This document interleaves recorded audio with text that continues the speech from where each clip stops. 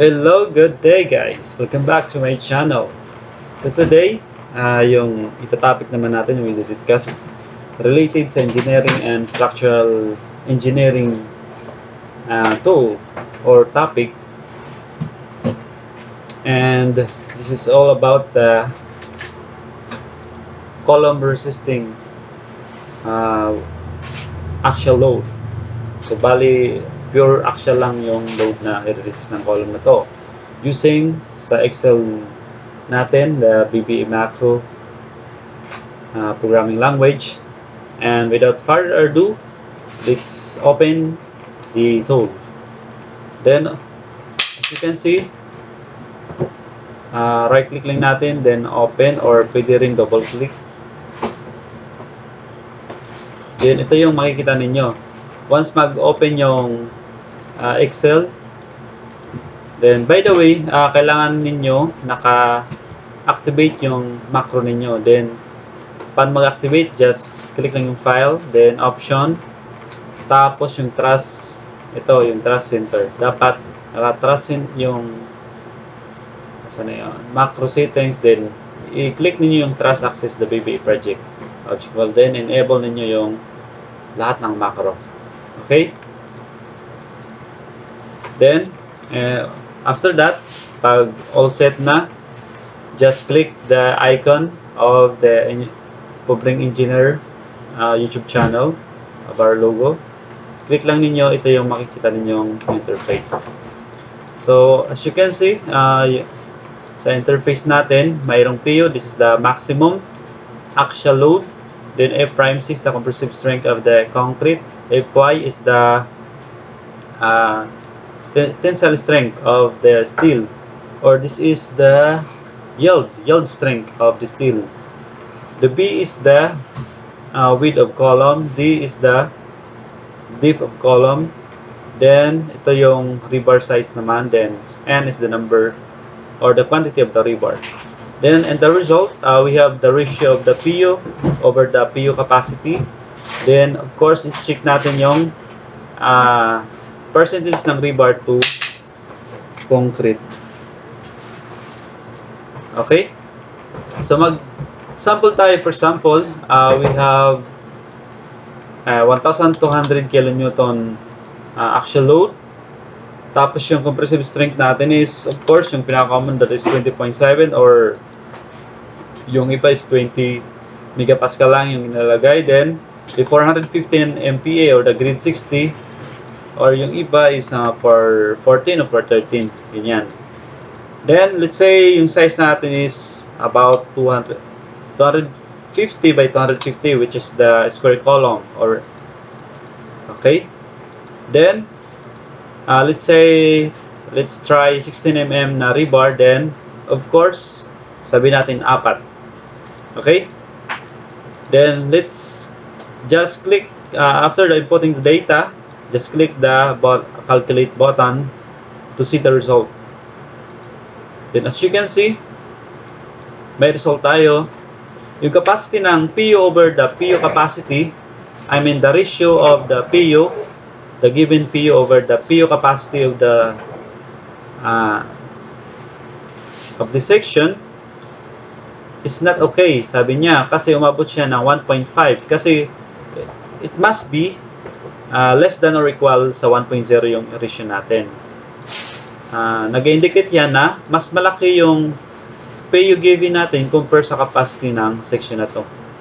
Okay? Pero as you can see, sa ratio ng rebar natin to the gross section of the column section, okay siya, kasi as per the code, that is ranges from 0.01 up to 0.08, or 1% up to 8% pag sa column natin. So ngayon, we need to increase the sizing of the section of the column. Let's say 300.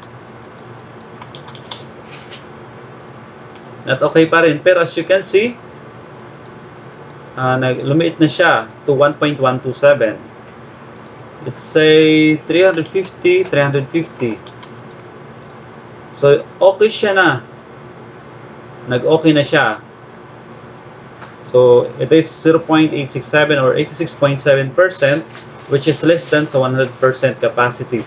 Okay siya. Pero as per code, bumagsak naman tayo rito sa ratio ng rebar to area of the section ng column. So ibig sabihin, nag-less than siya sa 0.01 or the 1%.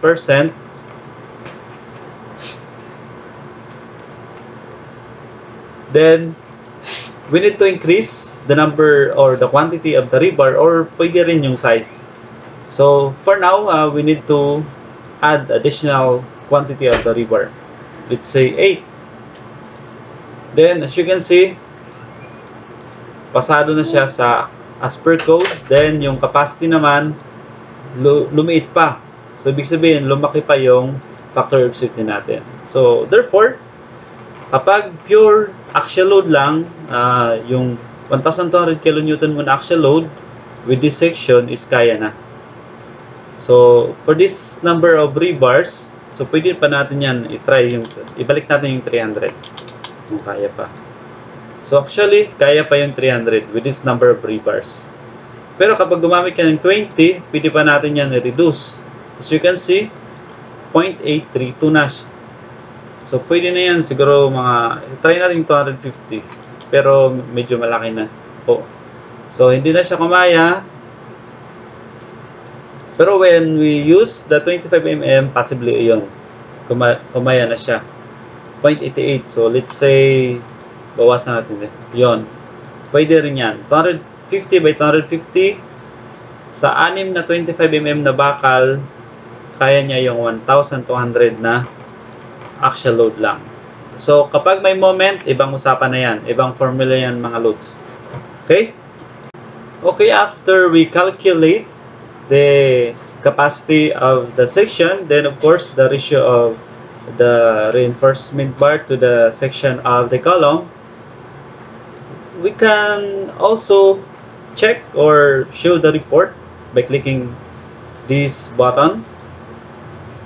As you can see, so we can export the computation, the summary of the computation, by clicking this button, report. Okay, then this is the preview of the computation, and also we can export it to the PDF. Say column.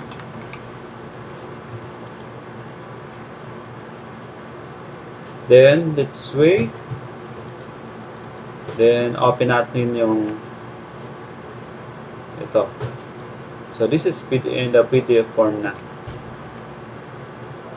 As you can see. So pero kung ayaw nyo i-print, just click lang yung report. Then ito, naka-print view na siya. Okay? Yun lang guys. Ito pala guys, kung sino man may gusto mag-avail nito na tool natin, just comment below your email ad. Okay? Comment. So walang comment na email ad, so hindi siya makaka-avail. Yun lang.